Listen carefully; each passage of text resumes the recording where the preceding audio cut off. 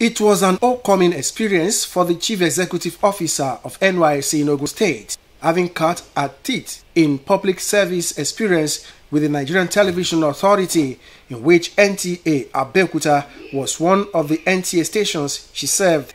She recounted her experience during her sojourn in NTA before she crossed over to the National Youth Service Corps, where she attained her new status as the state coordinator of NYSC.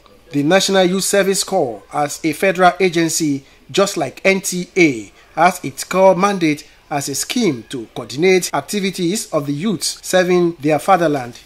The scheme is not taking for granted the importance of the agencies like NTA in assisting it to reach its full potentials in the discharge of constitutional obligations to the nation.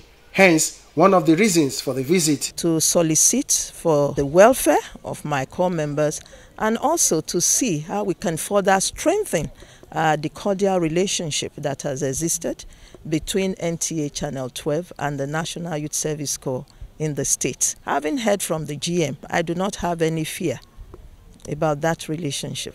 And I'm sure it will also come to bear on the coverage and publicity of our activities. Nigerian Television Authority Abeokuta, an outfit that is not relenting in its effort to fulfill its role also as one of the partners of the scheme, especially in building the capacity of the Nigerian youths. To see how we can develop the skills and capacities of core members sent to NTA Abeokuta, such that they will be ready-made market for employers of labor. For instance, we have some of their members who wholly and all by themselves, they handle segments of the news like entertainment news, business news, sports news, so they do all these packages by themselves. Both agencies reiterated the readiness to ensure promotion of robust relationship for the good of not only the agencies but the nation in general.